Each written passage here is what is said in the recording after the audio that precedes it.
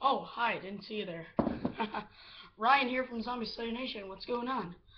Um, you know, it's been a while since I've made a video. That is because my computer, um, went kapooey. So what I did was I went to Best Buy before I went on vacation and I got a hard drive. So now it's all better. But I still couldn't recover what I lost. So I figured I would start new, with something that you guys have not seen before. Um, and I'm going to do a sequence every week of what I'm working on. So this is going to be Ryan's Animation Corner. Um, no, this is not stop motion. This is not, computer generated, none of that junk, okay? I'm going traditional. I'm going cell by cell. I'm going traditional Walt Disney, Gertrude animation style, okay? Um, so I prepared a few things today. It's not that much, but I just wanted to give you guys an idea of how this stuff works. Okay, so basically what you're going to want to do when you start with this animation, you're going to need a light box. I do not have a light box. I have a window, and I have a chair, and I have a table where I draw, and I have a window to trace. Now, basically what you're going to want to do is you're going to want to start first drawing your basic animation cell. Now, as you can see, it's Mickey Mouse.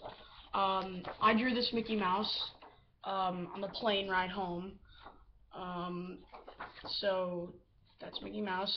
Um, that's the base. That's the base cell. You don't use that for animation at all. Then you trace that over, adding no color except what you're changing. So this is the traced Mickey Mouse with his pupils colored in. You want to label each cell by a number. So this will be cell number 1.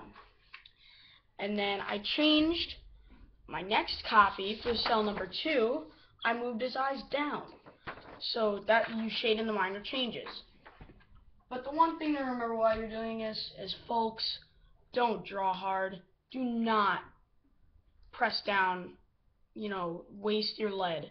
Because in animation, there's no erasers. There's no fixing your mistake. You either get it right, you either don't. So you gotta take your time and you gotta work hard. I've been doing this kind of animation for years, on my own. I have some stuff on my old video camera from a long time ago that I used to use on my old YouTube channel, but I'm not linking that because that was kind of a bad YouTube channel. I know you all are gonna say, oh, like this one, but lay off. Um, so make sure you have a sketch pad. Make sure you have relatively thin paper. You can use printer paper, but don't draw hard. Draw lightly. You only get one chance, and you don't want to waste it. So, another thing is materials to draw with. Now, I use two different types of pencils. I use the Dixon Ticonderoga for drawing, and I use this pencil that I got at Staples for a whole pack of like 40 for 99 cents. I use this for shading because it's very cheap quality lead. I mean, it's dull, so I use that for shading, but you don't want to use pen for shading. You want to use pen for outlining. Now, you can use any liquid gel pen. You could use fine point Sharpie if you wanted to. It doesn't matter. But I mostly use this pen. This is a Parker.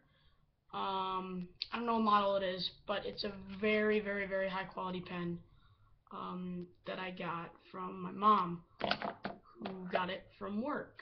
Her work place is on there. I'm not going to show you. So yeah, that's about it for the basics. If you guys have any questions on this animation corner, please leave me a message. I'm going to be continuing this animation every week.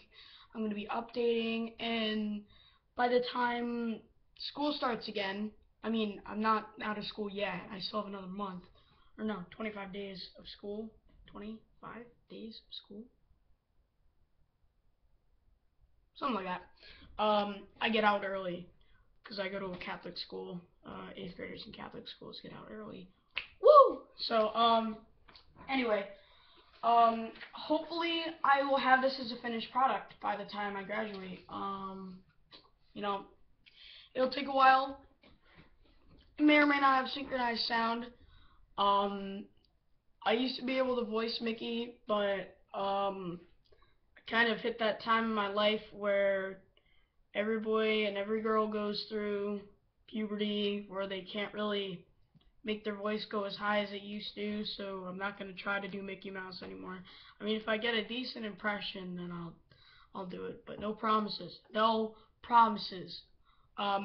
Anyway, I got a lot of stuff from Disney. I saved a lot of money. I saved $150. And you may be saying, wow, that's a lot of money for Disney. It's not. Everything is overpriced at Disney, but I love it. And it's just, you can feel like a kid. I mean, I got this hat. This hat alone was $30. I mean, it's ridiculous. But I got a lot of Automation, a lot of pins, a lot of pins. Many of them I had before, but I also got a drawing book to help me a little bit with Goofy and Pluto, because I tried to draw Pluto the other day, and he looked like he had 3 eggs on his head, and one was growing a muscle, so it didn't work out very well. But anyway, I know this was kind of a crappy comeback video, but I just wanted to announce that every week I will be releasing one video as a promise to you guys. One video a week.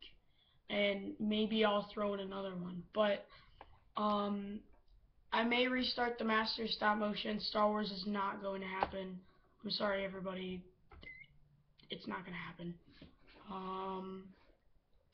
Any questions about it, any questions about anything, just comment on this video, inbox me, email me, whatever. My email is on my channel, I'm pretty sure.